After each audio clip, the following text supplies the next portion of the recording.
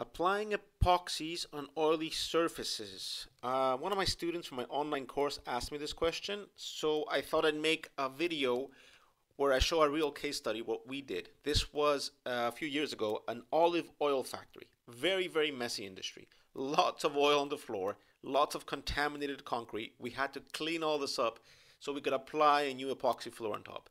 It got very, very messy. So before you even start do not consider any special product. You hear these special primer for oils or special detergents. These are people trying to make money by selling you things. But first you need to get the basics right. You need to clean up the mess before you even consider these products. Because if you don't clean up the mess first, you will get peeling floors. No one wants that. It makes you look bad like a professional. You can blame the oil for it, but it still makes you look bad. Your job is to get a clean floor first and then apply any epoxy.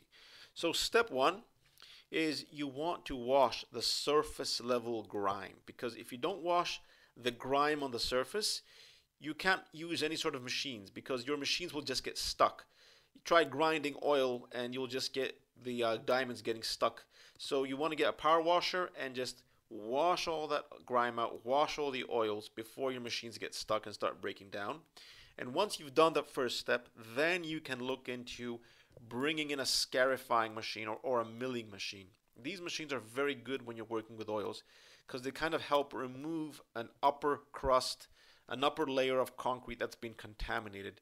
So by running these milling machines up and down the floor, you are basically removing a small layer of concrete, and you should always aim to remove at least 1 or 2 millimeters of the concrete.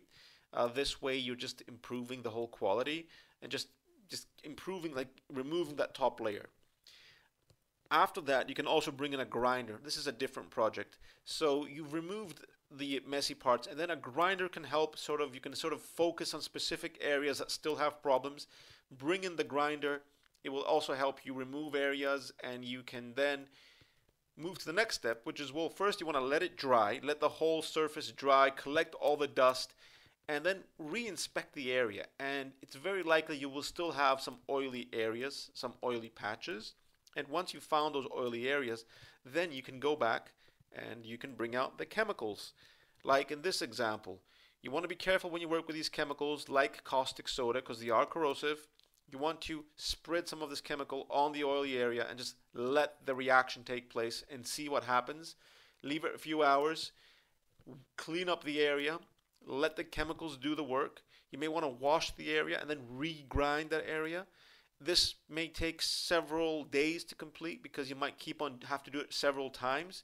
So be patient. Do not expect to clean in the morning and prime in the afternoon.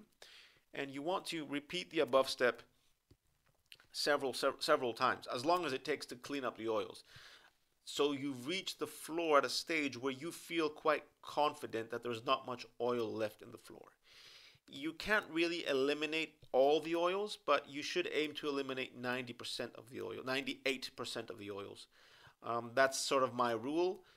Just when you're ready to proceed, you want to feel comfortable, and then you can start applying the primer, like in this picture. And yes, you can use primers that are better equipped to deal with oily surfaces.